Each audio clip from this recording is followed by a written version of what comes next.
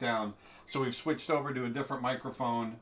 It's going to be a little echoey. It's working. It's working? We got audio. Okay, so we're going through the camera over here. Yeah. So we're not going through my microphone where I'm going to have to use the camera. It might be a little echoey, but at least we got sound.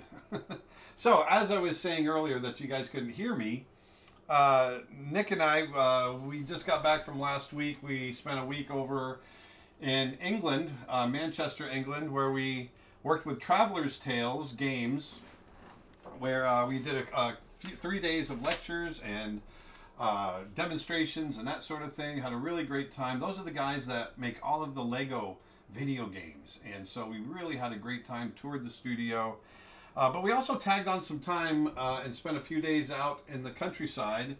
Found this really great castle and just beautiful scenery all around, and got really inspired. And Nick and I are we're in the early stages of hopefully putting together a workshop where we bring in 20 people and we stay at the castle and we go out and do some animal drawing and landscape painting and that sort of thing. That's going to be something that we might shoot for in July. If you guys are interested in that, please let us know. It's 4 days staying in the castle. All food is provided. All transportation is going to be provided while you're in the workshop. You have to get yourself there. And it's going to be full of animal drawing classes, landscape painting, all kinds of stuff. Myself and my great friend Ronnie Williford will be teaching, and we've gotten the price tag down to about $1,500 per person. Keep in mind, I know it sounds a lot off the bat, but that's 4 days of everything included: food, all food, transportation, and all the teaching. So if that's something you guys might be interested in, please let us know, because if we do have a significant interest in it, then we're going to really push hard and go for it. Today I wanted to get off the computer and get on the drawing board and set up my easel and do some charcoal drawing with you guys. I wanted to show you a little demonstration. I pulled up a little image. This is one I did a while back on in ink, but I wanted to do it in charcoal today. It's this cougar. And I really like the light and shadow on it, and so that's what I'm going to use today as my reference. This is a cougar that I photographed up in Montana this past summer. And what a great model he was. His name is Smokey. And he was a smoky colored cat. He was really beautiful, really great shape. And so I'm going to do that. But once again, as usual, I've got Dustin that's going to be helping with questions. Say hi, Dustin. Hey, everybody. And I've got my longtime business partner, Nick Birch. He's going to be in Sarasota. He's going to be helping with questions as well. And we're just going to get to it. So, and as usual, you guys can ask questions. I'm not going to have them straight in front of me. I'm going to have them right over here. So I'm going to have to, Dustin, you're going to have to help me, remind me to look over because I'm going to be focused on this board. But let's go ahead and switch cameras, Dustin. Done. And hey, we got someone that says hi. How you doing? Hi. So the first thing that I do is I have this vine charcoal. It's very soft. And I'm going to get in here and I just rough in. I use my reference here and I'm just going to rough in basically where I want to make sure I'm drawing in the right place for you guys. I'm just going to rough in this cat very, very quickly. And I use the vine charcoal because I can be very rough, very messy with it. And then I can rub it down. And I can come back in with my pencil, my charcoal pencils, and get a lot more detail. So that's what I'm going to do here. And I'm just going to... Oh, and I wanted to talk a little bit about what we did. The castle was great. Nick got to have beers in a pub, in a proper British pub. We had so much fun.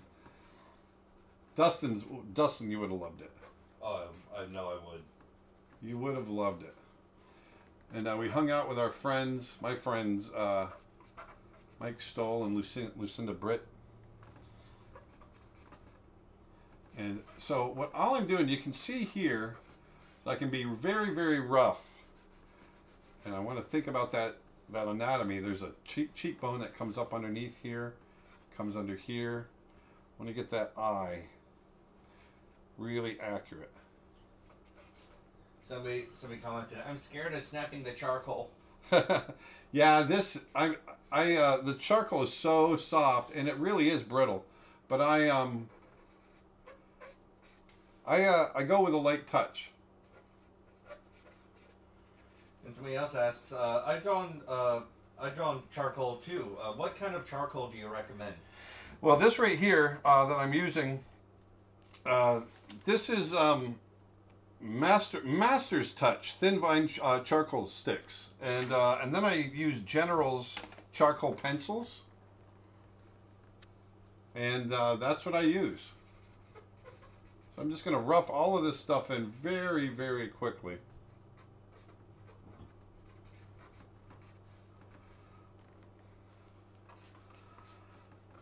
And we're going to see if I can get a nice image done for you guys here in the next, I don't know, 2 hours or so.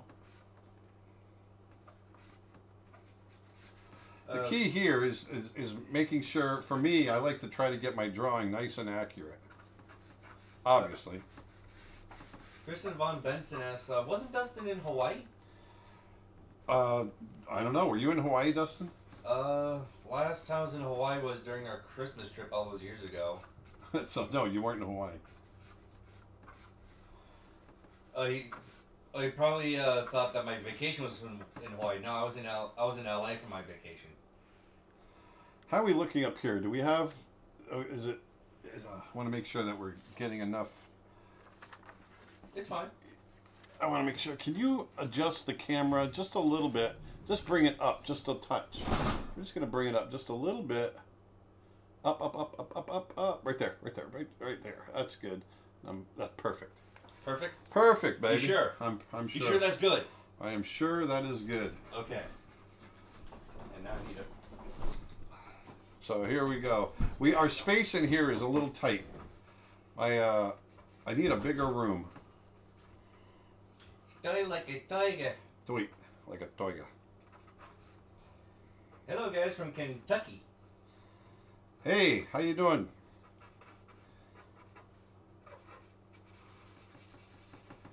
So I just want to get all the markings. Will you be using a white chalk or pastel for highlighting later in the drawing? I will. Yes, that's part of my process. So as you can see, I'm working on a toned board as well. And so that enables me to use that toned board to cover my midtones. So I'm really going to be penciling in all my darks, and the board will be the midtones. Well, I'm just going to keep this very simple today. And I'm also using charcoal powder. I'm going to be using that with paper towels, and I'll show you how that works. Have you ever drawn with charcoal that came from a grill? Nope. I have burned wood and used that as drawing material when I was out. Really? Yeah, out on location. Nice. I've done that. So here you can see I'm very quickly just roughing stuff in here.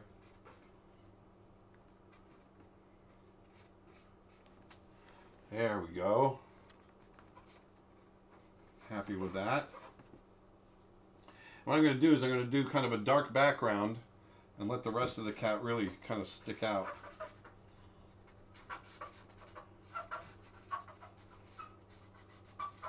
There's a lot of fur texture in here. Yeah, go ahead. No worries. Do you like charcoal reduction drawings? I do.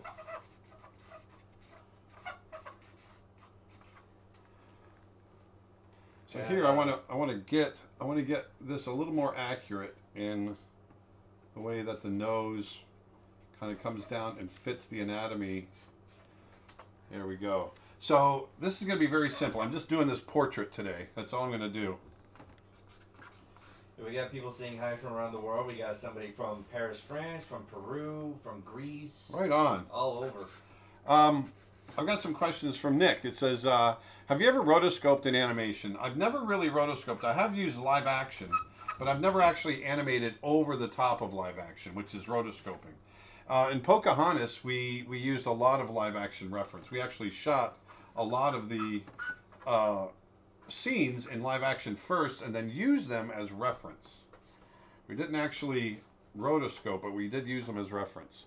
Then there's a Twitch comment. Not sure if it's just me, but I think the bridge about the nose needs to be a bit chunkier, if you get what I mean. I do, and that's what I was trying to... I'm adding a little bit there. And when I go in with my pencil, I'm going to go a little bit more accurate. But right now, I'm just roughing in everything. And then a YouTube question. What type of paper are you using? Oh, I'm glad you asked that. This actually isn't paper. I'm using matte board. I really like the way matte board takes the charcoal. And it just takes it really well. And so I really like to use that instead of paper when I'm doing my large charcoals. Did you work with James Baxter on The Lion King? Well, we did work on the movie together. James Baxter was working in California and I was working in Florida. So we didn't work directly together.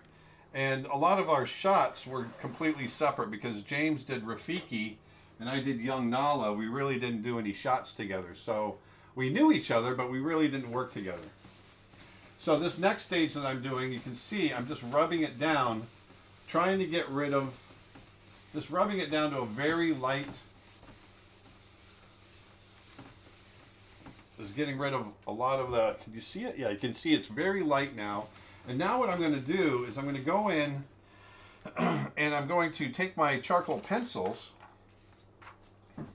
and I'm going to draw with that. And this is where I'm going to get a lot more accurate. So I want to put my vine charcoal, I want to put that away, put it right back in the bag. I try to be very studious about putting things away, otherwise I end up with a big mess everywhere.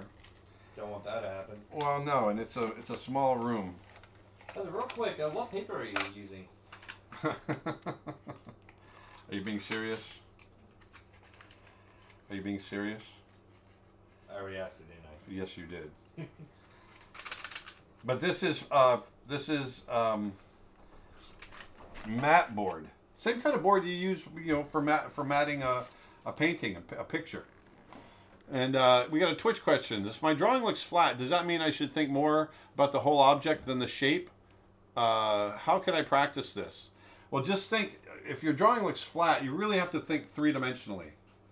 That's where you have to, think about not a flat image that you're creating, not the two-dimensional image, but how are you capturing the three-dimensional image? And that's even so, even if I'm working from a photograph, I'm trying to think of that object, whether it's an animal or landscape or whatever it might be. I'm trying to think of it three-dimensionally. There we go. So here, I'm trying to be a little bit more accurate with my drawing, because from this is where I'm going to start pulling out highlights and having some fun with it. This is really kind of where I started. Before I was an animator, I was an illustrator, and I went to school for illustration. And this technique that I'm showing you guys, it's a pretty common technique, but it's something I discovered on my own. I kind of made it up, and it was after I kind of figured it out and started doing it on my own that I realized other people were doing it as well. So it helped me in the fact that I discovered it on my own and kind of perfected my own approach to it.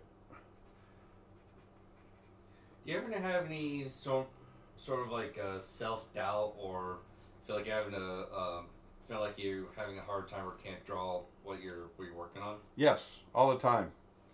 You know what? And it happens to the best of us. And so when that happens, you just got to push through. You just got to know that you are good enough, doggone it, and people like you. They do? No, but really, it's something that we all kind of suffer through. And you just gotta, try to find where that self-doubt comes from. If you're struggling, well, that means, look at the bright side. If you're struggling, that means you're learning, right? Your things aren't working, and you're seeing that it's not working. So that means you're you realize something's off. Which animation program or programs do you suggest for home users? I use TV Paint, and it really, for me, it tends to be a little bit more expensive, but it gives me everything that I need. And you don't need the studio version; you can just work with the standard version, and especially if you're working at home, and it's great. Matter of fact, we're using it to create our next animated short, Snow Bear. So I really recommend TV Paint. So here, like I said, I'm trying to draw very accurately. Nick says, also, if your drawing is flat, it might not have enough contrast in your values. That's absolutely correct. Look at your values. Although you can have a very shallow range of values and still have something that's very dimensional. So it's really a matter of just thinking about it. Look at the value range, but also think about, the three-dimensionality of what it is that you're trying to create. Do you ever think this would be so much easier digitally and then want to stop drawing traditionally? I've been drawing digitally for 13 years and I love it, but I still never get tired of working traditionally. There's something about having an actual piece of art that is physical right here, that you can pick up and hold. And now I understand with digital art, you can print it out and everything, that's fine, but it's still not an original. I still like the idea of having original art in my hands that I can touch and feel and all that. Stephanie on YouTube says, my 2D animation professor actually helped work on Brother Bear. Do you happen to remember Steve Quinton? I know Steve Quinton very well. And if Steve Quinton is watching, hello, Steve. What are your thoughts on the movie Mowgli? It's funny you asked that. I actually, early on, I actually did animal designs for the film. Now, ultimately, I ended up leaving the film because I was trying for a much more realistic approach for the animals. I really enjoyed working with Andy Serkis, who was the director, but he wanted to do something that was a bit more stylized, where the animals looked like humans in the face. And to me, I was having a hard time with that. It wasn't my tastes, and so ultimately I left the project. But I understood that it was his taste that he wanted to do, and I totally respected that. It just wasn't something. It wasn't my cup of tea, and I really struggled with it. I really couldn't give him what he wanted, and so I decided to leave, and it was fine. And we parted ways very amicably, and I just saw the movie the other day, and I actually really enjoyed the film. I wasn't like I said, the animals weren't my taste. I thought they were. It just wasn't. They weren't designed the way I would have done them, but I really enjoyed the film. And I have to say, after a while, of watching the film, I kind of got used to the animals. Although I just felt they were a little interesting, a little odd. Yeah, the person that asked the question added behind that saying, I personally think your designs for it were so much better. I would have loved to see them in it. Well, I appreciate that. But once again, I think the film was a great film. I loved that he, went for that darker approach, which is more like the original story. And I thought it had some really emotional moments in there. I know my daughter watched it, and she cried 3 times watching it. But she cries at everything. Twitch question: is it harder to get into storyboarding than it is animation? How should I go about getting into storyboarding? Can I still study my 3-year animation degree and pursue storyboarding, or is there a different route? No, I think storyboarding, along with understanding animation, I think is a good route, because I really do think as a good storyboard artist, you need to understand animation, and you really need to know how to draw really well. And so I would definitely continue to pursue your animation. I don't think one is any easier or harder to get into than the other. They both have specific disciplines that you need to understand in order to do them. But I also think there's a huge amount of overlap in them. And so, matter of fact, a huge part of storyboarding is very similar to the early stages of animation, where you're posing out a scene and you have to find your main poses. And that's basically what storyboarding is as well, when it comes to characters acting on the screen. But a storyboard artist also needs to understand cutting and cinematics and composition and all kinds of stuff. So for me personally, I think the storyboard artist has to be one of the best artists on the crew because they really need to understand all of those elements. So How do you do the shadows in charcoal? I'm going to get to that. So be patient. Right now, what I'm doing now is I'm laying down kind of the roadmap. I'm drawing in the plan. I'm trying to get the drawing in so that I can go in and start laying in my values. My values are light and dark. That's that's when we refer to values in art, we're really referring to the lightness or darkness of something.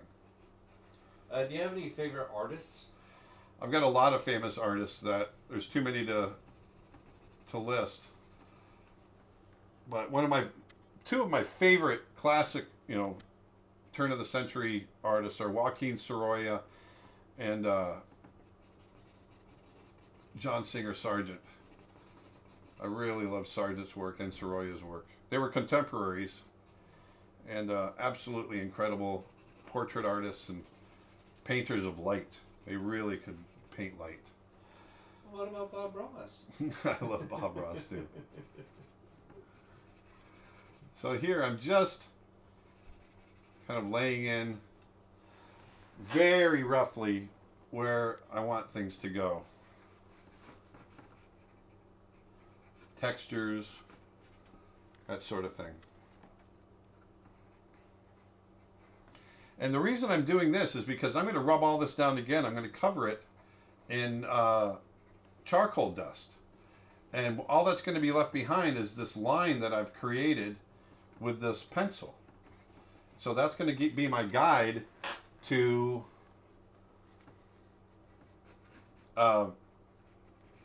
get my values correct. And I'm going to get really messy.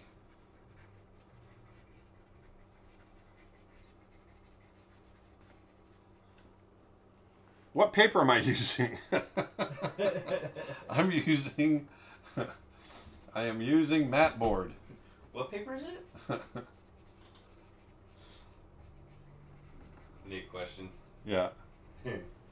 Does Aaron know about Lion Whisperer, a feline preservational group from South Africa? He loves drawing big felines. I don't know about Lion Whisperers, but I will check them out. We're going to be going to, maybe we're going to South Africa in March, so if we're nearby, we might check them out. I'm assuming it's over near Kruger, but I don't know. Here I'm just. Oh, I got one more question here. YouTube question. What's the difference between illustrator and animator education-wise and career-wise? Well, an illustrator is just that. I learned to draw, paint, illustrate, for magazines, books, whatever. It's a commercial enterprise. It's not too far off of fine art, because you're still learning how, the basics of drawing and painting and everything else. Whereas animation is a completely different discipline. We overlap in the sense there's a lot of drawing and draftsmanship that needs to happen, but animation, the skill of animation is completely different than illustration when it comes to the act of animation and creating life and moving it across the screen. Just trying to create a little bit of texture in the neck here, a little fur texture that I'm going to go in and maybe get a little rougher with in just a bit. Another question here. Yeah. I love your traditional tutorials. When will your watercolor course come out? You know what? We have plans for that. I just haven't gotten to it yet. I just finished my brand new course on acting for animation, and that just came out yesterday. So if you guys are interested in acting for animation, it's over 20 videos. I don't even know how many hours it is. I know it's a lot, but it's over 20 videos, and it really covers my entire approach to how I act for animation, from the thumbnailing to roughing out, taking those poses and putting them on the timeline, phrasing dialogue, which means understanding how you break up a line of dialogue into phrases so that you can create poses for various phrasing, and then straight ahead animation, pose to pose animation. It covers a whole bunch of my different approaches and how I do it. Like I said, it just came out yesterday, and I really enjoyed creating. It took me 3 months to create the course. It's a lot of original animation that I created for the course itself, and so we just got that out. And we're also doing the 12 days of Christmas sales, and today are all of our animal drawing courses that I've created. Every single one of them that's on the site is on sale today. So, and that's just for today only. So check that out because it's a good deal. I think they're 35% off if I'm not mistaken. Nick will tell me if I'm wrong because he's texting me right here on this next to me. Rivers is watching. He hurt his arm. Oh. Rivers is Nick's son. He hurt his arm, so watching Uncle Aaron is making him happy. There we go. That makes me happy. Hi, Rivers. Hey, Rivers. I wonder if he knows that I'm talking to him. Hello, Rivers. So I've got something roughed out here. Like I said, here's the reference. Oh, there it is. The reference. And I've got something roughed out on the board. Now what I want to do, this is where it can be kind of messy. So I want to be careful not to get too messy. But I have this plate right here, and I've got charcoal powder right here, and I'm going to pour that out onto the plate. Some, not all. Say, for the reference photo, what kind of paper is that using? This never gets old. Yeah.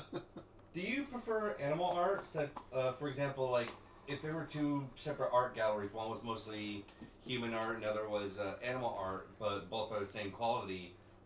Which gallery would you rather go to?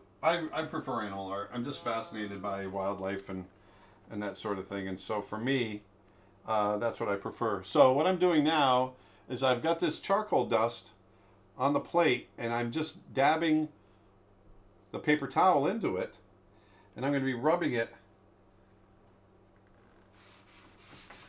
right here, up and down.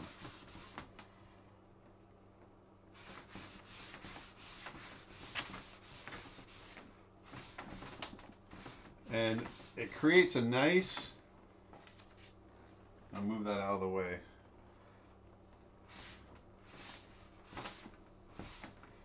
Creates a nice background, but it's also giving me a tone from which to pull out all of the highlights in the cat. Do you think hand-drawn animation will come back to Western features? I think it will someday. I don't think it's going to be anytime soon, but I do think it'll come back. Right here, I want to get this all nice, and I'm going to stop talking for just a second while I get this just right.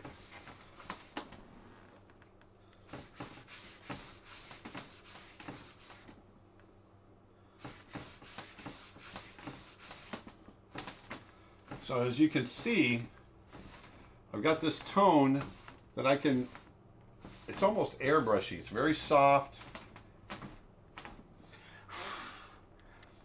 And you can see, I don't know if you can, you can barely see the drawing that I've done through that tone. I want to rub this in just a little bit more. Now I'm going to set this off to the side. My charcoal dust, which I barely used any. Boy, that's a lot of wasted dust. And so what I want to do now is I'm going to start pulling out highlights. I'm going to start drawing with my kneaded eraser. This is my kneaded eraser, my gum eraser, and I'm going to start pulling out highlights along the bottom and top, and start forming, looking for the lights. So here we go. So this is where it's going to start taking form. I might bring this down a little bit. I don't know if that's going to knock it out completely. Oh, is that too low? That's way too low. Yeah. I can lower the camera. Now there's this. There we go. Yeah, okay, it's the same spot. So I'm going to get in here. I'm hopefully, am I getting in the way? Can you tell if I'm getting in the way? I think you should be fine.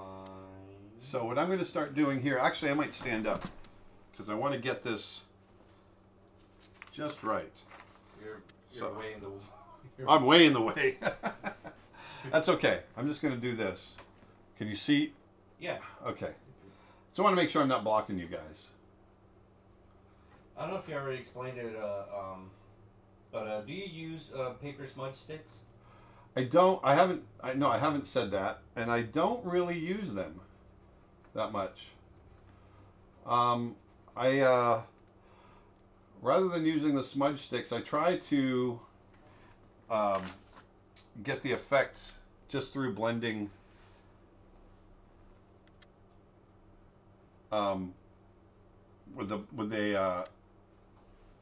with the utensil itself, with the drawing utensil. For people that don't know the charcoal styles, what exactly is a paper smudge stick? A paper smudge stick is a very compressed piece of paper that's it's formed like a pencil, but it's like a stump. You use the whole thing, and you can use that to blend graphite and charcoal, and it gives it a soft edge. You can soften edges with it. Oh. So here, and this is a maul stick right here, and this I use this to kind of put up here, and I'm gonna have to get in the way just for a minute because it's up above my head and I can't see. I'm just gonna have to get in the way. I apologize, but I'm just gonna run. I'm telling you, I can lower the camera if you want to lower the picture. Am I totally in the way? Not totally in the way. All right. There we go. Could you do this same technique with graphite dust? You could. The graphite might adhere a little bit more, and so it might be a little bit more difficult to erase out areas.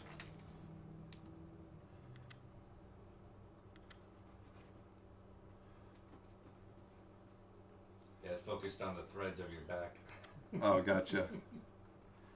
There we go. But what I'm doing is I'm slowly erasing away the highlight areas.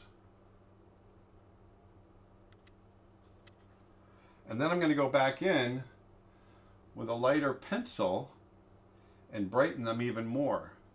But I'm trying to define all of my shadow shapes right now.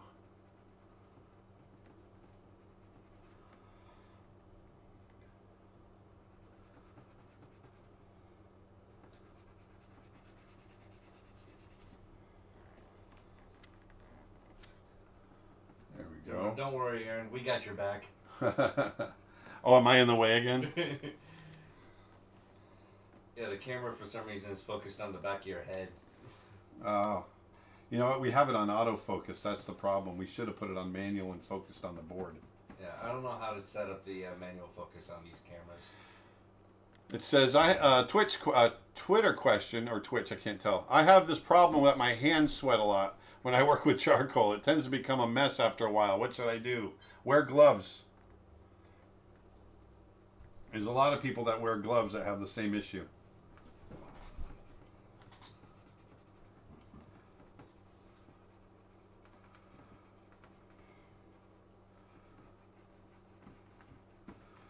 So I'm slowly pulling out highlights.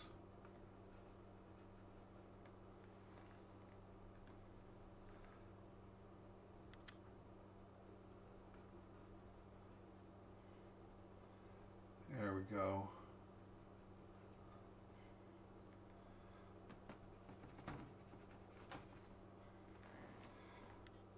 Slowly pulling them out, trying to define all of my shadow shapes.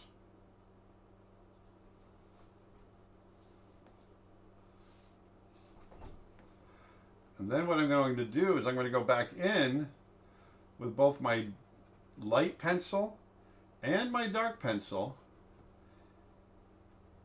and define them even more. This is kind of the rough stage of figuring out my light patterns. So I'm literally drawing with my eraser.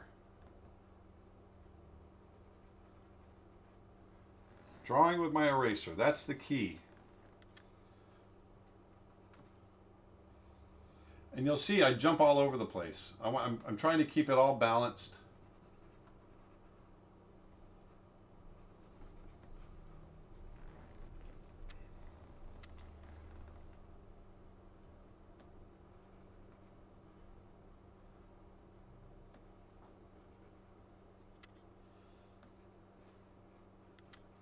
We have no new questions coming up yet. That's okay.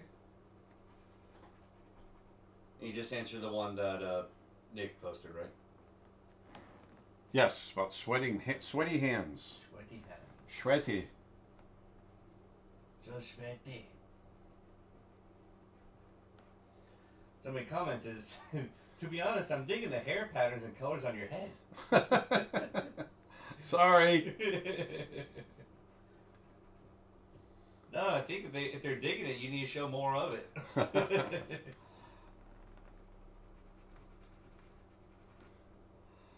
There we go. Sorry if this has been asked before, but do you prefer to print out your reference instead of using a digital reference? No, well, it depends on what I'm using. So if I'm doing something traditional, then yes, I prefer to print it out. If I'm working digitally, then I just keep it digital. I keep it on the screen. I'm constantly kneading the eraser, stretching it to get rid of the graphite that or the charcoal that builds up. Can you pull out midtones and use a white pastel for highlights? That's what I'm doing. And the board I'm actually using is mid-tone. So I let the board be my mid-tones, and then I pull out my darks and my lights.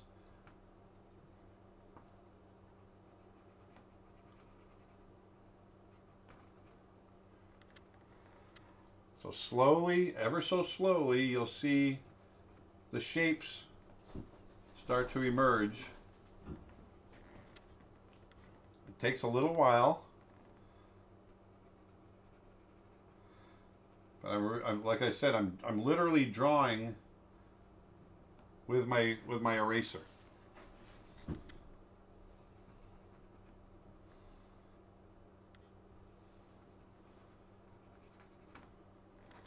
There we go. Do we have enough? It feels like it's too dark in here. But No, I guess it's working. We're good.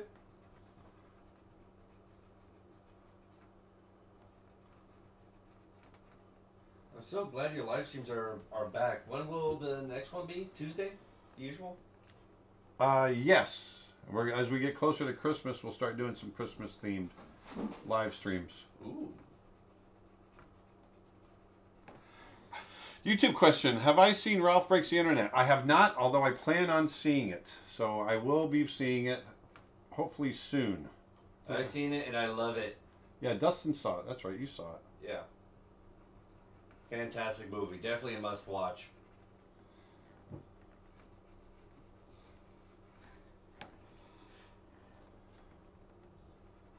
There we go. Sarah says he should be a model for Just for Men, Touch of Grey.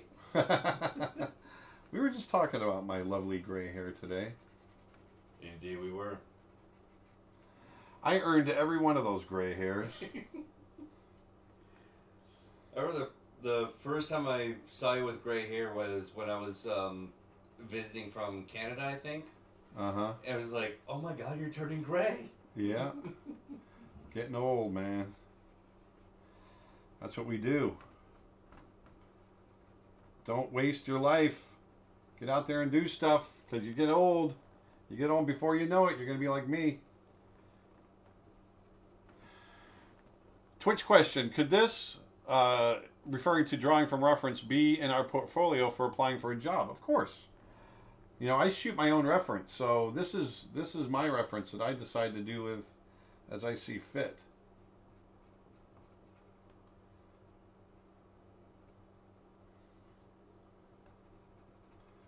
So right now I'm trying to work out the shapes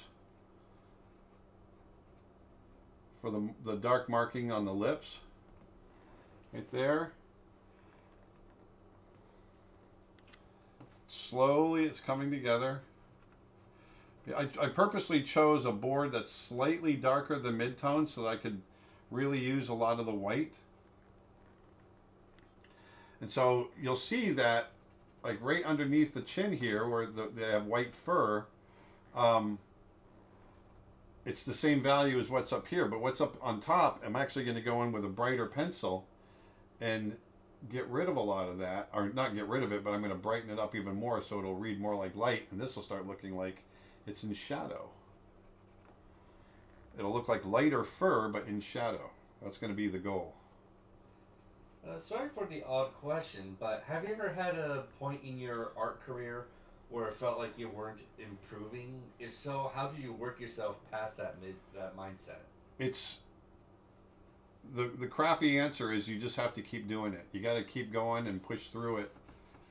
That's the only way to get through.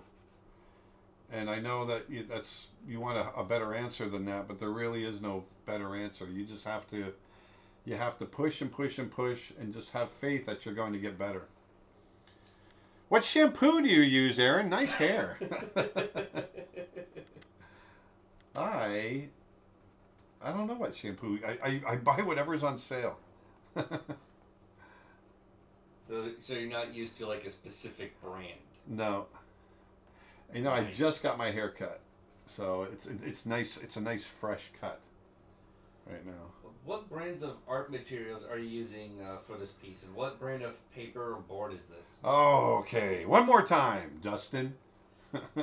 Hey, I'm working on matte board, just straight up matte board that you can get at any framing store, and the charcoal I'm using General's charcoal. This is just a regular kneaded eraser that you can get at any art store, and then General. I go on Amazon and I order General's charcoal pencils in bulk. I order like 15 packs at a time because I go through them like crazy, especially when I'm doing stuff like this.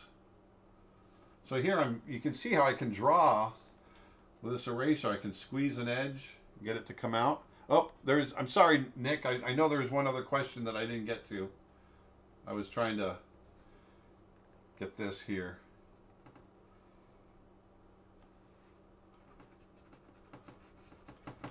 There. So you can see as I use this eraser and pull out highlights and draw with it, you can see that it, just with the eraser, how much form we're getting. It's kind of cool. And then once we start getting in there with the pencil,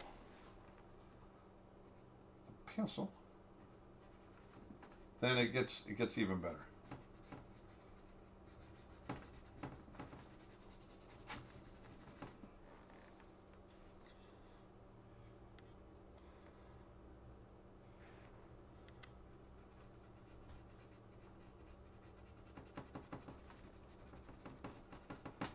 So I'm just going to keep working.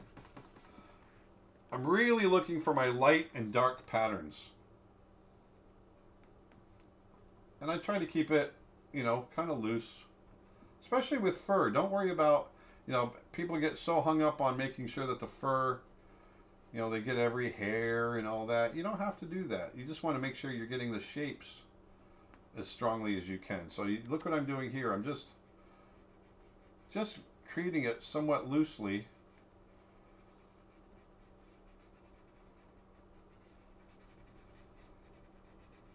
Who's interviewing you? Sounds familiar. That is Dustin Blaze, my son. Hi. My spawn. So do we get your references if we subscribe to your Creature Art Teacher site? Yes, so for all of the animal courses that I do, you'll get all of my references that I use, along with locomotion, because I'll go through and show you how I animate those animals as well. You get a lot of different things. But yes, you'll get reference photos, and they're all photos that I've shot throughout my travels around the world. So, like for the big cats, for instance, you're getting photographs of lions that I shot in the wild, that I photographed in the wild, I should say, not shot. Obviously, I'm not out there shooting lions. So I want to make sure I'm getting this really erased back as much as I can. Especially, in areas where you want it to be really bright, where you're going to go in with a white charcoal pencil. You want to make sure you get as much dark charcoal pigment out of there as you can, because it'll just turn to mud.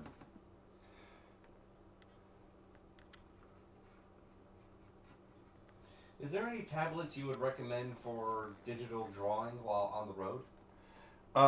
I think Wacom has their Studio their what is it? Not Companion, Studio Pro, I think is what it's called. I think it's a really good, and you can use it as a monitor too if you wanted use it at home. But also iPad is great with Procreate. iPad is really great. How important is it for an animator to learn photography? An animator to learn. I don't know that it is that important for an animator to learn photography. It'll help you if you want to shoot your own reference. It'll help you if to learn videography. And if you're learning videography, you're going to be learning the basics of photography. So I don't know that it's hugely important, but I'm also a big advocate of just educating yourself. So anytime you're learning anything, I think you're benefiting yourself.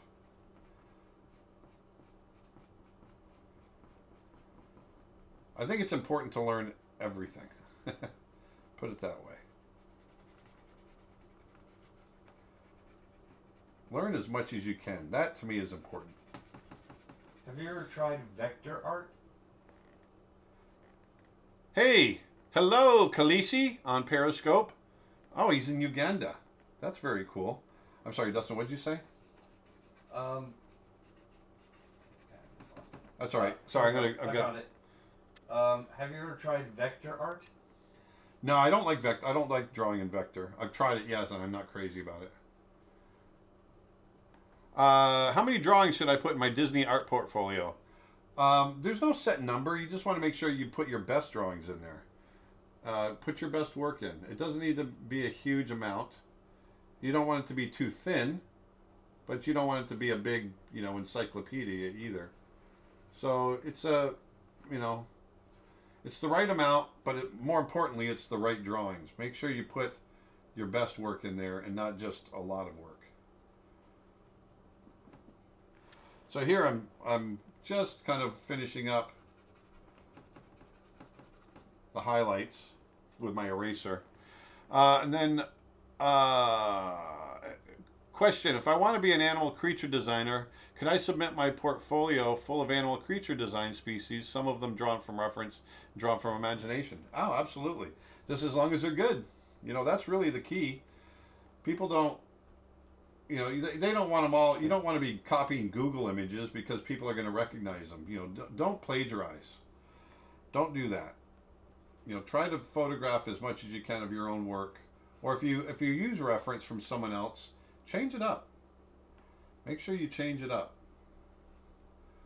Don't ever copy reference verbatim. And then, have I watched David Attenborough's Dynasty series yet? I have not. There's an episode called Lion, and it had so many great shots of lions.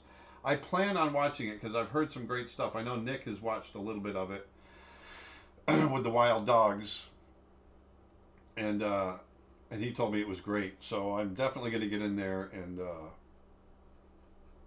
see what I can do. So you can see I've got very rough kind of light patterns set up here.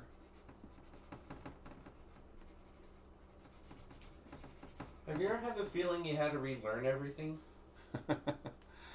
No, I haven't. But I do feel like sometimes I haven't learned enough. So that just spurs me to learn more.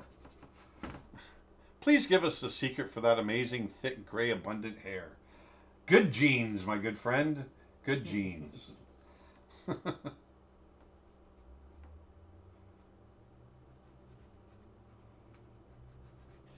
All right.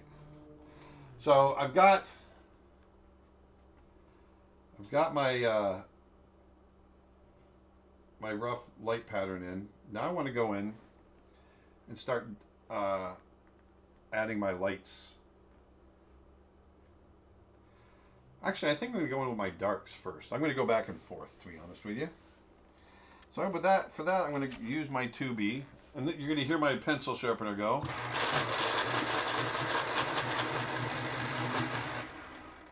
Says, I've heard that you can spray fix on charcoal and then work over it in a layering technique. Is that true, and would you recommend it if you're messy? I actually don't recommend that. And the only reason is when you spray fix charcoal, it changes the value. So it changes what you've done. I recommend just disciplining yourself and trying to be more careful. So here what I'm going to do is start drawing. I'm going to go very quickly and kind of go loosely. Because otherwise this will turn into a 6-hour stream. Nice, Dustin. How are you? Do you need a Heimlich? I'm fine. Have you ever tried drawing with an XP pen? I don't know that I have. An XP pen. Yeah, I don't know what that is either. Do you learn to draw Disney-ish? Someone told me about a school where they teach you to draw in more Disney style so you can work for Disney. Well, Disney doesn't look for people that draw in their style. That's not what Disney looks for. Disney looks for people that can draw and, paint well. And the style just comes out of naturally when you work on, from picture to picture. But they don't set out looking for people that draw in their style. I don't recommend putting together a portfolio of Disney, cartoons and things like that. That's not what they want to see. I was part of the review board for almost 25 years, and we didn't want to see that. What we wanted to see was people that could draw. That's really what we wanted to see. And so if you can show that you can draw, you can paint, you can design, then that's what we wanted to see. Now, granted, don't put together a portfolio of Simpsons cartoons either, because you want to make sure you're in the right style. But just a portfolio of good drawings really is what you need. So here I'm working that eye. I want to get that eye looking right.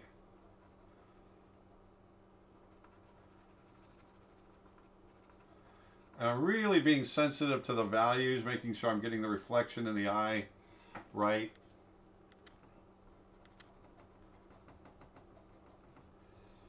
Trying very hard to go really dark with my darks. YouTube question. Hi, big fan. Thank you. What should my reel have to get into big companies like Disney or Pixar? I'm an animator. Well, you should have animation. And I know that sounds like, okay, duh. But you should have really great animation. Don't put animation in of your first walk cycle in college. They want to see great character animation. That's what Disney wants to see. And it's tough. And if you don't have that, then it's a good practice to get in there and add it. That's what you want to have in your portfolio. How do you use reference but not be a slave to it? Well, it comes from understanding the object that you're creating. So I know a lot about big cats and their anatomy already. And so even though I'm using reference for this one, Um, if I want to change it, I have enough knowledge of the anatomy that I can go ahead and change it, and it's still going to be accurate. And that's basically what it means by, not being a slave to your reference.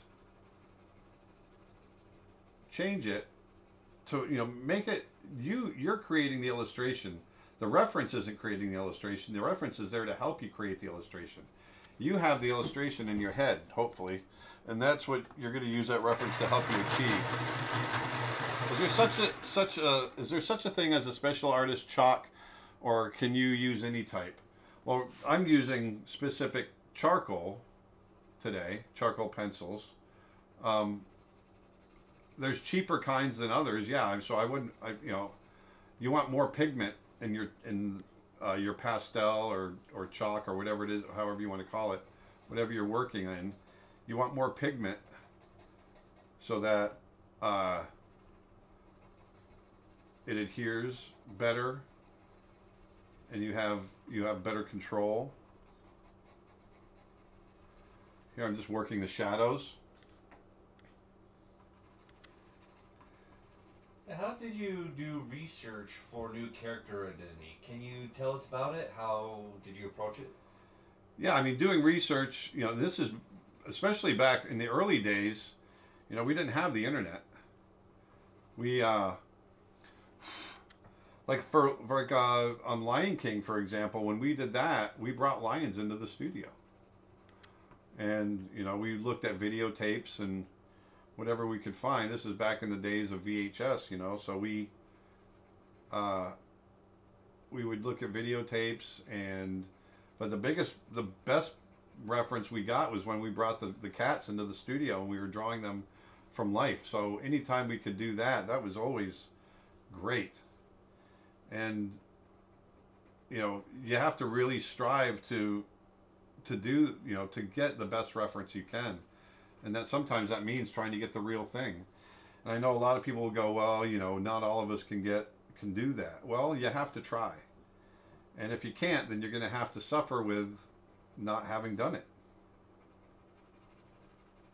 Sorry I missed the beginning, but are you drawing right on the mat board, and did you tape around it to create the straight edges? Oh, no. The straight edges. No, this is just another board that I have the brown board sitting against, if that's what you're asking. Yeah, I'm drawing right on it. It's a matte paper, not matte board. This is matte board. It's a matte board paper? It's not paper, it's board. It's like cardboard. Oh, the board that the paper is sitting on. Yes. No, I'm drawing on matte board. This is matte board. Oh. Yeah. So you can see, as I work the darks, it starts getting a little bit more dimensionality to it. Can you show the whole stick, both ends? Did you make it yourself? Yeah, I did make it myself. So here's the whole stick, and on the end, it's got a pair of socks. It's got just a balled up couple of socks and duct tape.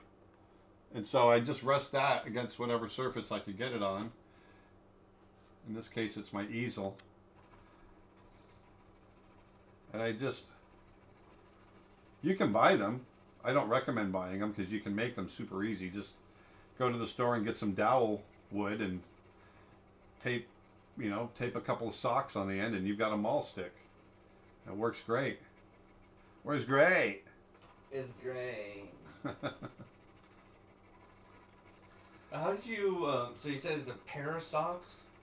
Yeah, just socks. Just bunch up some socks on the end of it and tape them off with duct tape. Oh. Super easy. Easy peasy.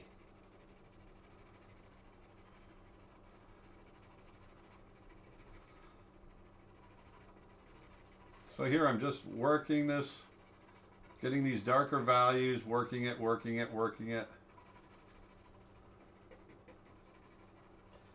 Do you ever digitally tweak scans of traditional art? I'm tempted to spend as much time tweaking as I do drawing. I'm not sure I know what that means. Like, do you scan the traditional drawing that you made in Oh. the computer and then? No, but you know what I do sometimes? Oh, actually, real quick, there's a secret sale for those that are watching the stream. So this is really big for you guys. There's a secret. Nick just told me there's a secret sale. Use a promo code Charcoal Stream when you check out. If you go to the website creatureartteacher.com and use the promo code Charcoal Stream, you'll get 35% off of my charcoal course. Oh snap! Yeah. So there you go. It's a super secret sale only for the streamers. So back to the digital tweaking question. Yes. So Yeah. Oh, so what I do, if I'm doing a traditional painting or drawing and I'm struggling with it, sometimes what I'll do is I'll photograph it digitally and I bring it into Photoshop and work it in Photoshop, trying to get it, trying to solve the problem there, and then I'll print that out and use it as a reference and finish. So I do that. So here, this is all coming together nicely. I want to get a little dark up in here.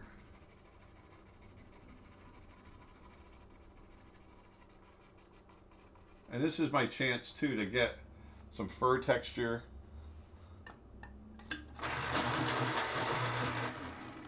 Oh, what'd you do? It broke inside the pencil sharpener.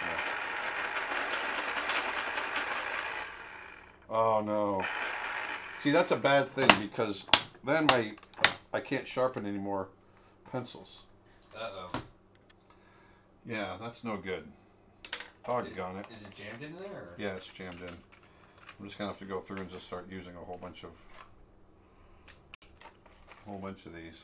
Well, you can do old fashioned, just sharpen it with a knife. Yeah, I might need to do that. But here we go. So just gonna go in and get some texture in here. Mike Kayada asks, what the heck does Aaron do with what must be thousands of sketches? Does he just have crates, or slowly recycle all of it? Both.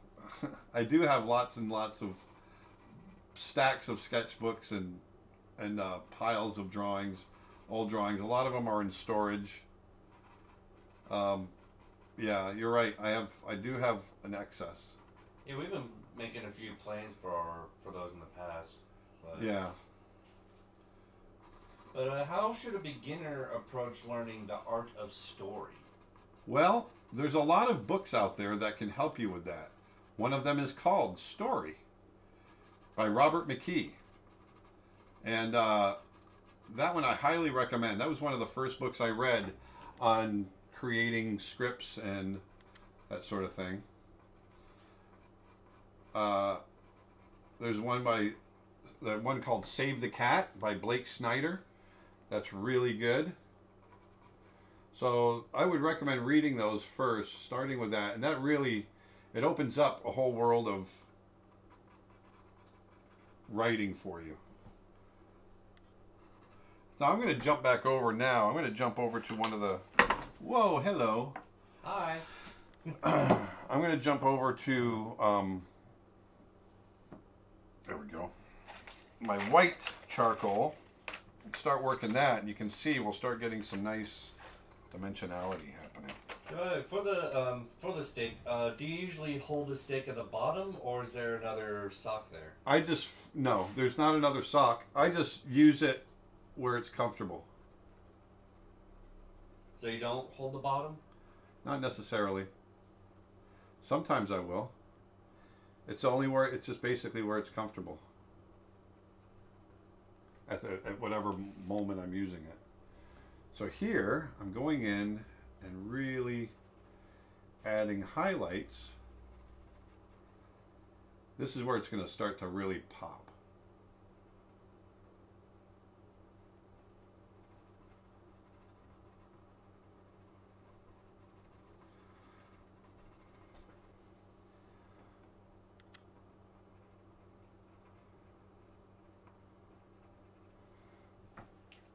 There we go. This is where, ooh, this is going to be good.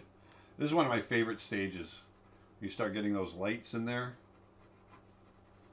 Yeah, would you sell the copy that you make, like the original? Sure. I'll sell any of my art. I don't usually sell it because that's really not my focus anymore. My focus is teaching. So I end up with a lot of art that I've created through teaching, and then it just kind of sits in the closet. We don't really focus on selling it really anymore. So for the stick, it's currently leaning on the easel shelf. Yeah, it's on the edge of the easel because I don't want to smear the charcoal.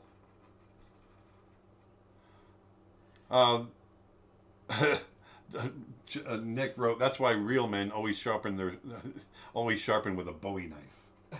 Yes, I know. That ain't a knife. Yeah, that's a knife. Question: I need to get a day job to survive, and I'm getting a bit anxious because I'm scared that I won't get enough time to work on my drawing skills. Any advice? Make the time. Do what you gotta do. Do what you gotta do. There's no other advice to give you other than that. You know, when I was at Disney, I still wanted to be a painter. And so Disney, even though I was animating, was technically my daytime job because I still wanted to be a gallery painter. And so I would come home and I would play with my kids and get dinner going. And, you know, I would do a full day at Disney. And then after that, I would start at 9 o'clock every evening, and this is what really helped me is, you know, being very disciplined in my approach. I treated it just like a job, and I would start every night 9 o'clock, and I would start doing my paintings. And I did it 5 days a week. I treated it like a job, so I didn't get burned out. A week. And it really, being that disciplined really helped get a lot of work done. And so that's how I did that.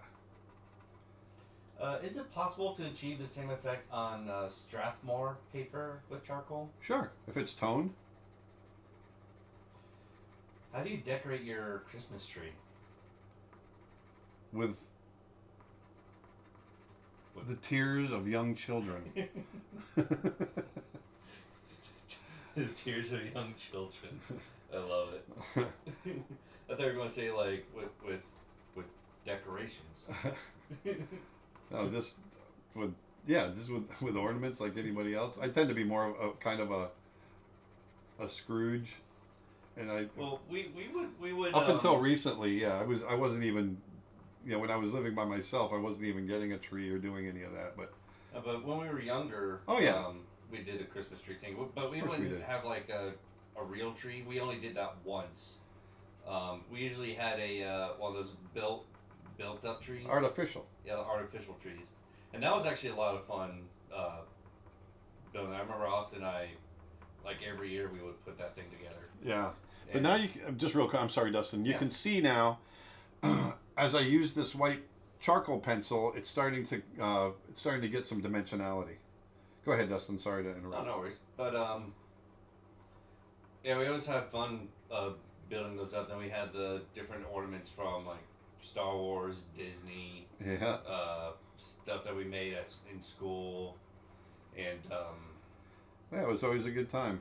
Christmas is a great family holiday.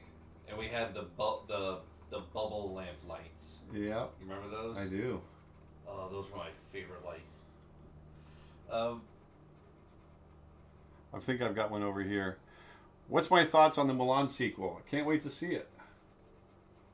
Can't wait to see it. Where can we buy your drawings? Nick says, "Oh my God, we've been hanging out too long because I literally just said the tears of young children as I said it." Yes, Nick. We should be partners.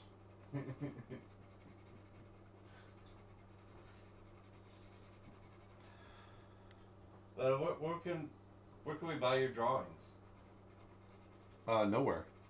I don't have them for sale. But maybe we'll put them out there at some point. We have the digital prints on the site, right? Or yeah, but I don't have any originals up for sale right now. Oh, no original. Is human anatomy the first thing every artist should learn? I don't know that it. I don't think there's any hard, fast rule about what you should learn first and should learn second and all that. I mean, human anatomy, I think, is something you should learn eventually because it's difficult to draw and it helps you understand form and it's a great thing to learn. Uh, Beyond that, just drawing the world around you is you know helpful. Becoming an observer. That's what you should be as an artist, an observer. We shirts with the phrase "Do what you got to do" with a picture of Grumpy Aaron. That will keep people inspired. Yeah, that's me. No, what I think we need is like a cartoonish Disney version of you, like all happy on a drawing desk, with a little quotation. There we go. There we go. So all I'm doing here is I'm going to add a little bit of. And what we might want to do, Dustin, when we get this done, is for you to pull that camera and do a little handheld. Will we be able to do that, or no? I think we can do it with the small one, the face cam one, because that one This one is here? yeah. Yeah. Because that's Either one, it doesn't matter. Yeah. Yeah, because the one that we're currently using right now, that one's on an arm and it's screwed in, so Yeah. So we would need to switch to the other one for your close up. Close up. Close up. Turn it off. Turn it off. Do you have a human anatomy course? Yes, I do. One of our biggest sellers. It's one of our biggest sellers. Human the anatomy. biggest in the world.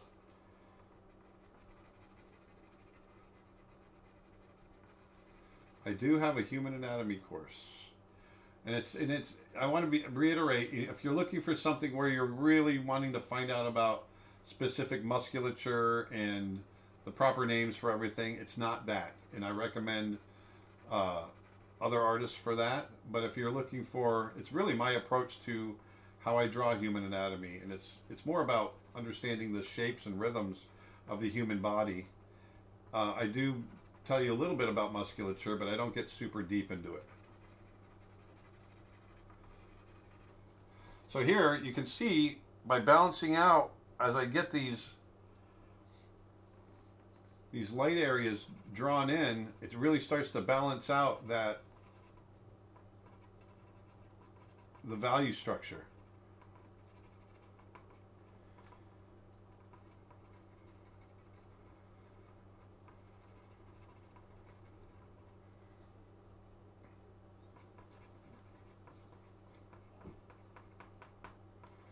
I like to keep it very simple.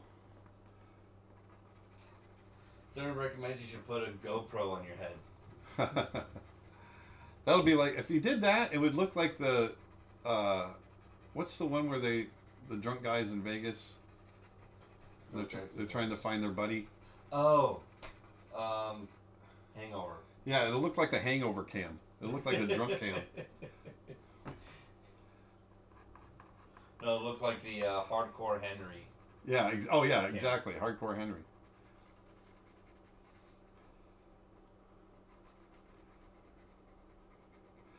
So, I know it doesn't look like it because I think from a distance it looks probably a little bit tighter than it really is, but I'm keeping this really pretty loose. And you can see how quickly we can get something done with this technique. It's a great technique. It's a lot of fun. And it's relatively easy.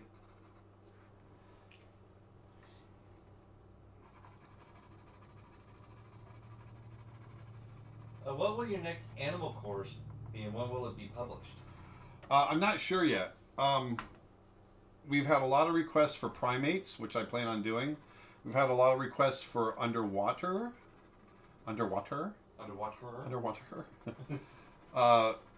creatures, and I'd like to do. There's another one I wanted to do is Africa's Africa's giant creatures like elephants, rhinos, giraffes, hippos, you know, that sort of thing. I always thought that would be kind of fun. I thought you already did a elephant course. Oh, I haven't actually. I haven't done a video elephant course. I've just got the PDF, and actually, doing a full elephant video course would be really great.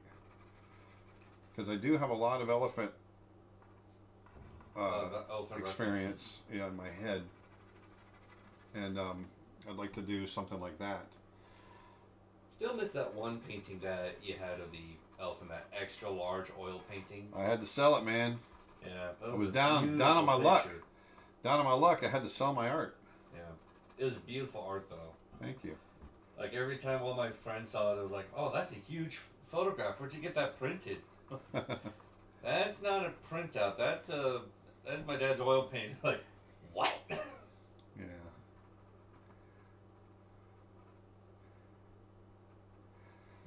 But that was an elephant that actually chased us down.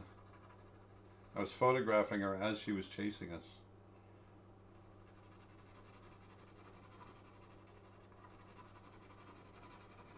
Then when we got home, I did the painting of her. Will we be seeing Snow Bear sometime soon? Yes, we are working on it. I wouldn't say it's soon, but we are working on it. It's coming out next week. Oh, don't say that.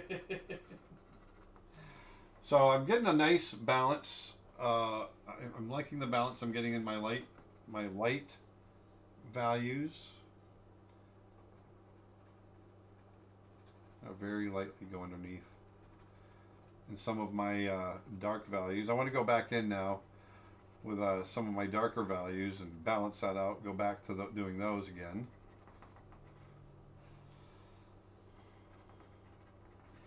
What do you prefer, drawing on a horizontal surface or vertical, and why?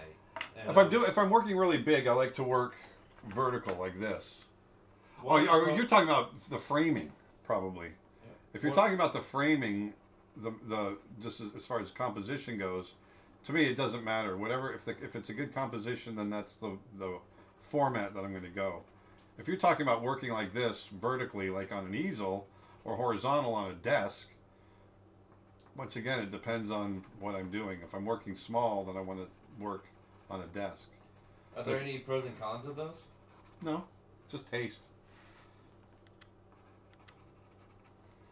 It's just whatever your tastes are.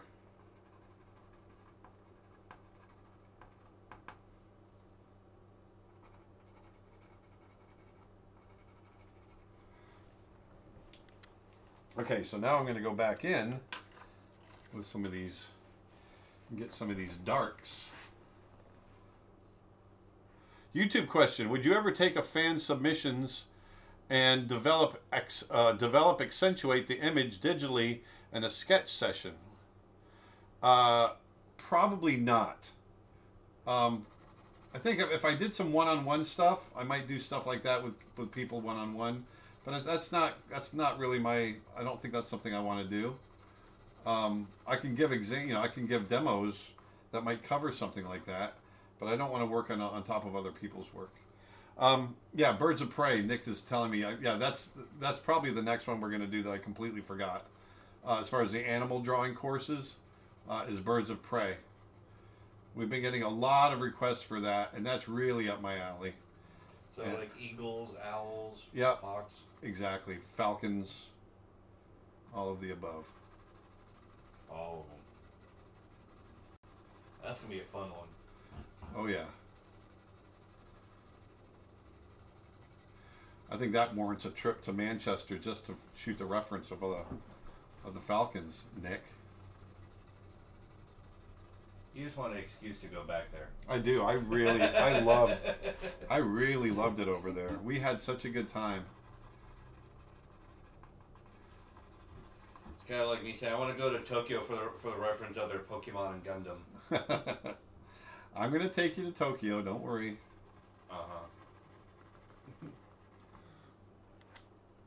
Drawing yourself as a traditional Disney villain. That'd be a live stream. You know what? That's actually that's a great idea. I kind of like that. It? Drawing myself as a traditional Disney villain. Oh wow! I think that's a kind of a cool idea. Or you can draw a caricature of yourself as Santa Claus. Yeah, that's not much of a stretch.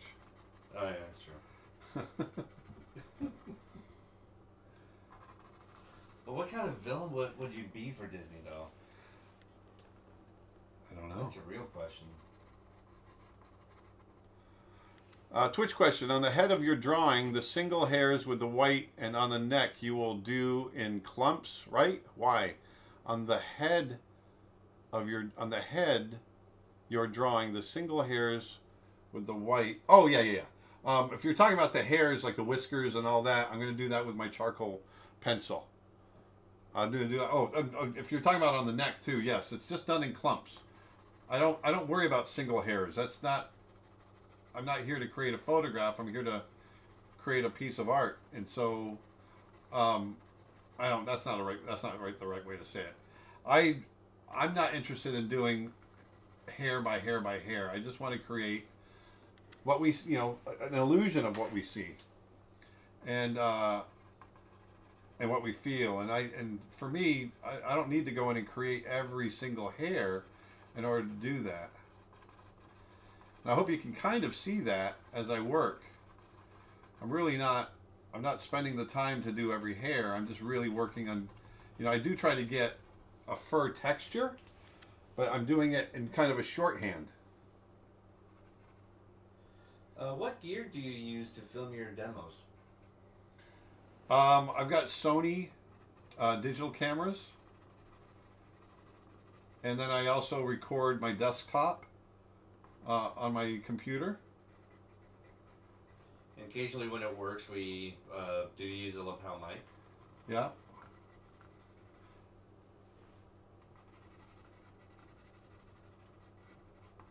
Let's see if I can get this. Let's see if I can get this pencil sharpener. Oh, so man, my head, it really is in the way. Because Nick just sent me a photo, or sent me a picture. Man, that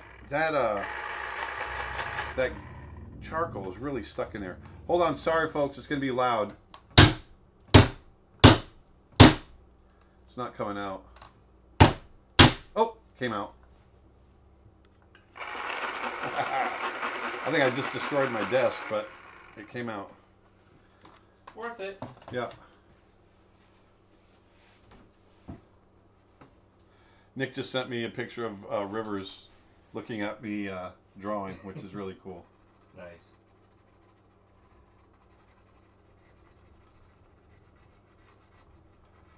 So here I'm just working a little bit of fur texture. I'm just going to let it fade out down into here. What positions are open in animation to a student who has strong traditional drawing skills but has a weak animation reel? Say that one more time. What positions are open in animation to a student who has strong traditional drawing skills but has a weak animation reel? Well, there's storyboarding if you can draw really well and if you understand animation. There's that. There's design work. There's development work. There's concept work. There's all kinds of. If you're a good draftsman, there's a lot of different things that you can do. A lot. It's just a matter of what it is that interests you. What would you choose, tea or cake or death? Tea, cake, or death? All of the above. No, not death. Tea and cake, man. Look at me. I'm getting rounder. You can hear me getting fatter.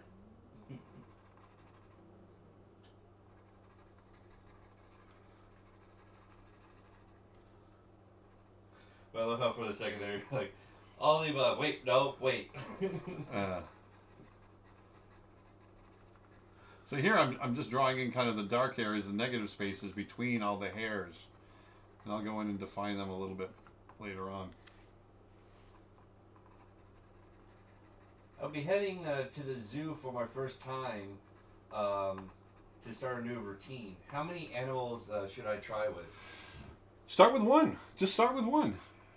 Figure out what animal you're going to draw and try to study that animal before you go out. That's one thing I recommend. So many people go out and they say, man, it's so hard to draw the animals. Well, I go out I've been studying the animals that I draw for a long time, so it's not as difficult for me to draw them.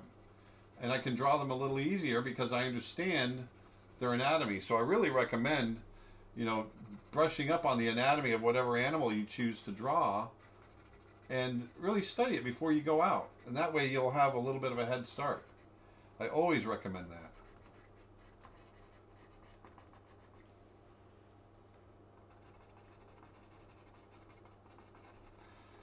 So here I'm just getting a little bit of fur texture coming in here. I'm going very loose with it.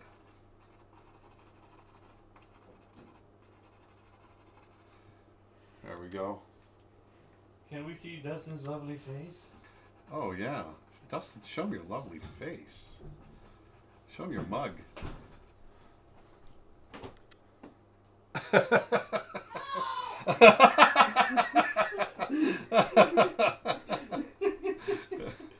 Did you hear me? No!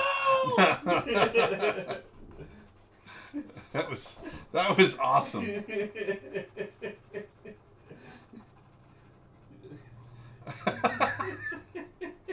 No! But I'll do the comment. No. Our headphone users are all deaf now from the pencil sharpener. I told you it was going to be loud. I'm really sorry. I'm really, really sorry. I've had this pencil sharpener. You can see how I treat it. This is the same pencil sharpener I've had for like 25 years at Disney.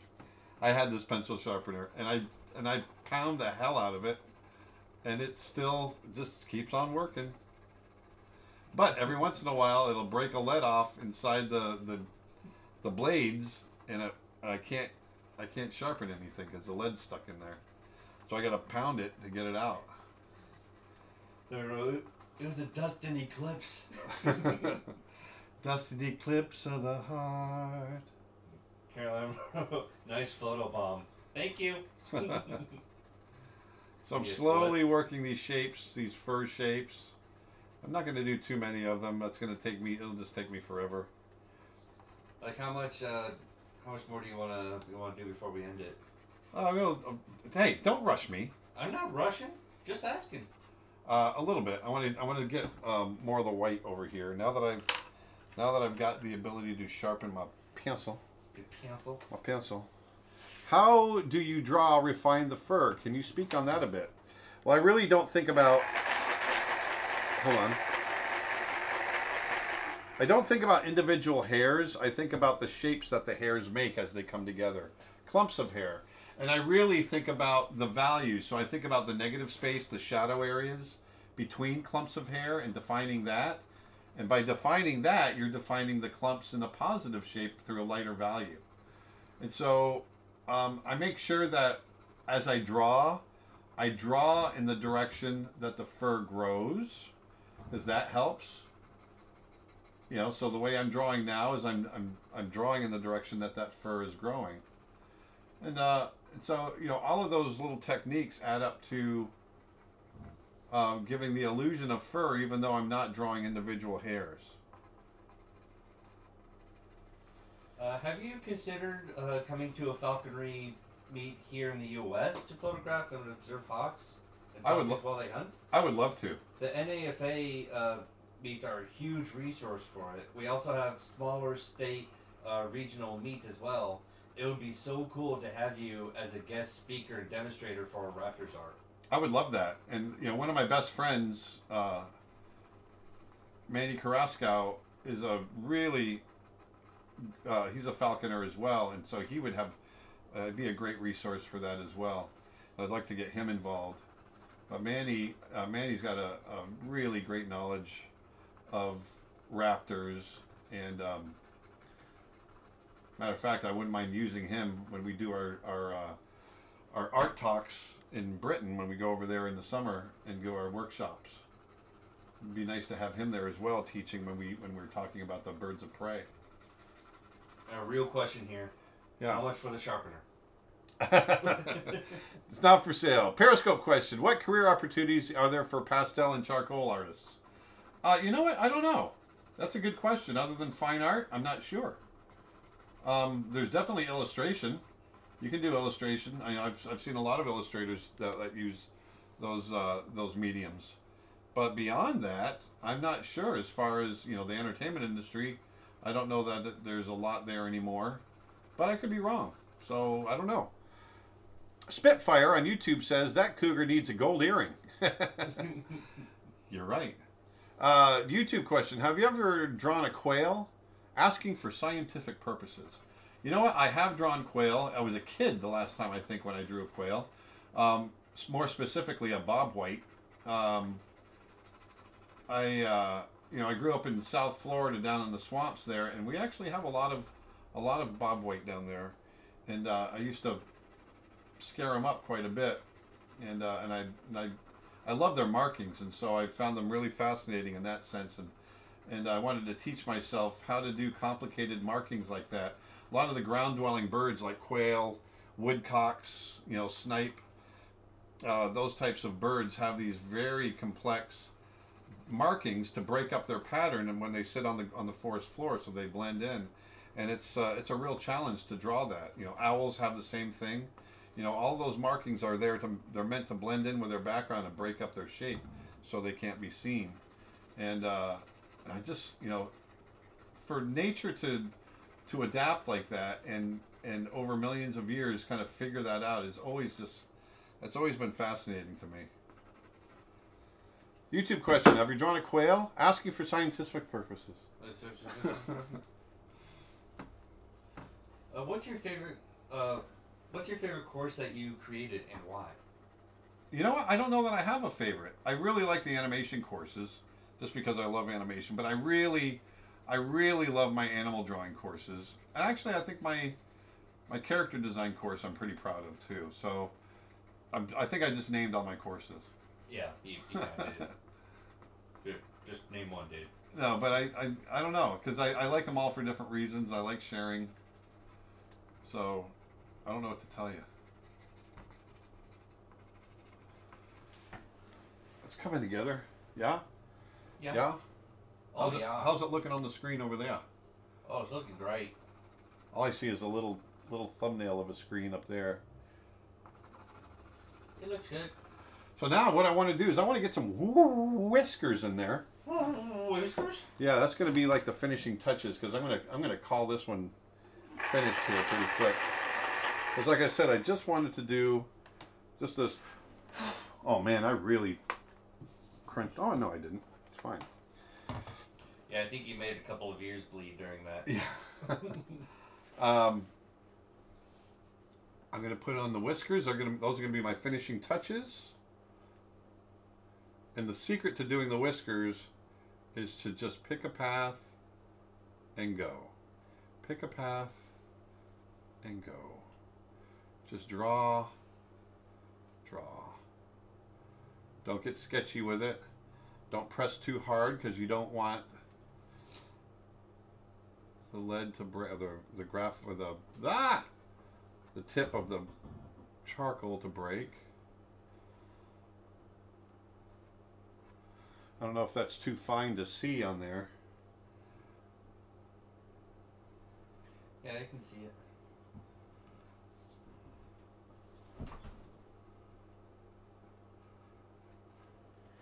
There. There we go. And here. So did you buy your charcoal powder or just shaved it off from your pencils? From somebody that came in earlier. I bought it. You can buy it in a big jar. So it comes, I'll show you the jar here in just a second. How much Right were the here. socks at the end of the stick? There it is. This is Cretacolor. Right there. I get it off of Amazon. You can get it through Blix as well. Called Cretacolor, and it's black charcoal powder. Already ground up, super fine. Awesome.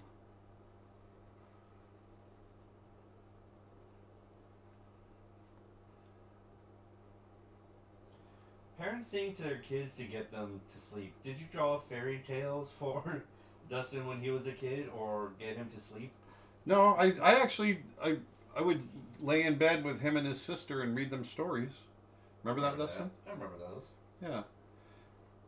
I always shorten the story. Or we'd make them up, and he'd go, "That's not how it goes." Yeah.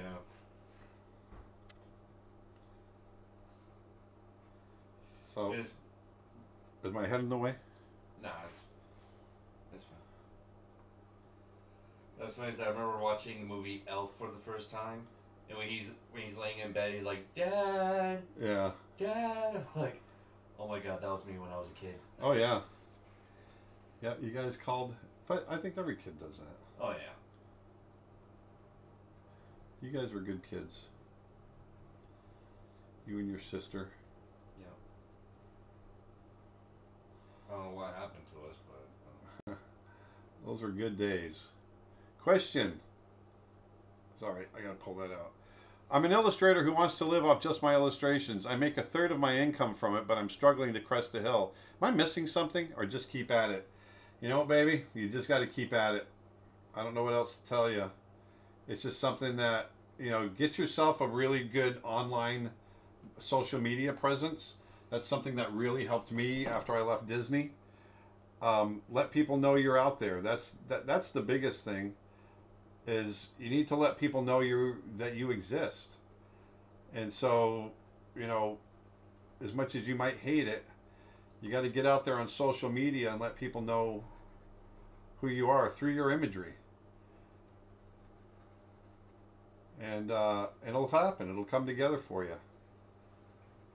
would you start a charcoal drawing with white paper instead of toned paper? Oh, sure. You just have to know that you can't. If you're starting with white paper, you can't go in and do white highlights, right? So that's the only thing. Are the white pencils pastel pencils? Well, they call them white charcoal, but I mean, obviously charcoal is burnt, so I don't think they're white charcoal, but they are. I think they're more like a pastel, but they do have the consistency of the charcoal pencils.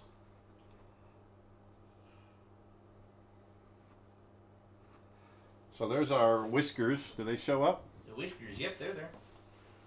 I think that's coming together pretty good. What do you think, Dustin? Come along good. Yeah. That's right. 2:45. Giving you a heads up. Yeah. Okay.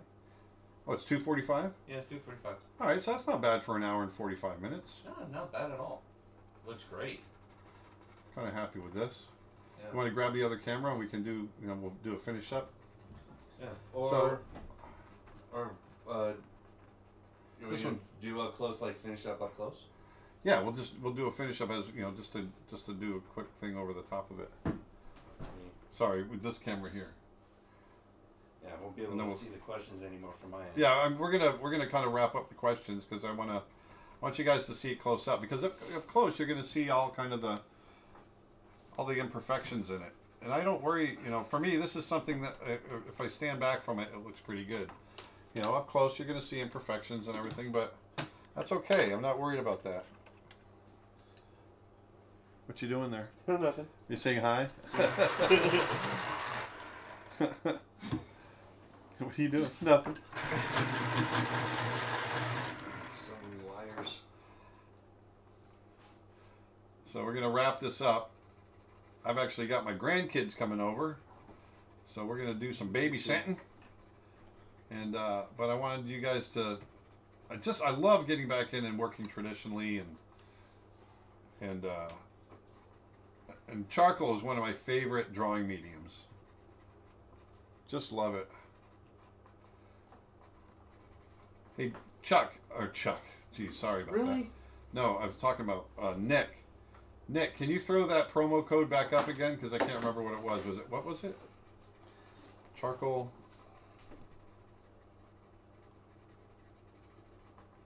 Is it coming through? Did you switch it over? Yeah, I switched it. All right. So I just wanted you guys to see this up close, and Dustin will do a little pan over the whole thing, and just know that you can get some really great results, especially starting with a toned board like this. you can really get some great results if you just approach it very systematically. I go into it, first working out the drawing, letting that be my roadmap, then rubbing it all down with the tone, and then pulling out highlights with the eraser, and then just pushing those darks and pushing the lights, going back and forth, pushing back and forth on the lights and darks. And eventually you get something that feels pretty good. I'm just going to slowly let this fade out because I don't feel like drawing all that texture in the neck. And just let it, get loose with it. The secret sale. Remember, this is a secret sale. We got it back up. Nick put it up. For those of you that are watching the stream, you use the promo code Charcoal Stream. Sorry, I don't know why I couldn't remember that. Charcoal Stream, and you'll get 35% off of my charcoal course today. So I've got an entire course that takes you through this process, and a lot more detailed than this. And I'm pretty happy with it. I think you guys will like that course. So go check it out. It's on my website, creatureartteacher.com. Thanks a lot for watching today, you guys. I'm going to go ahead and sign off here. I can't quite stop drawing. Against promo Cole. Can't stop drawing. Stop it! Turn it off! Turn it off! Turn it off!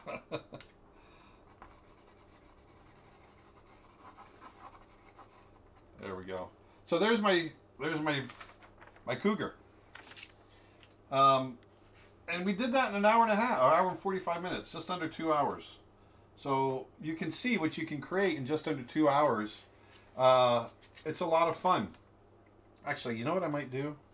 I'm going to add, see, I always have to do this, don't I? Oh, my Lord. I want a little bit brighter highlight. Just a touch.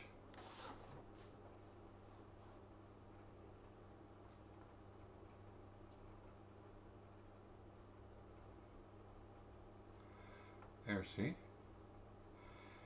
Just gives it a little bit more. There. Oh, see? Yeah. Yes. See, said the blind man.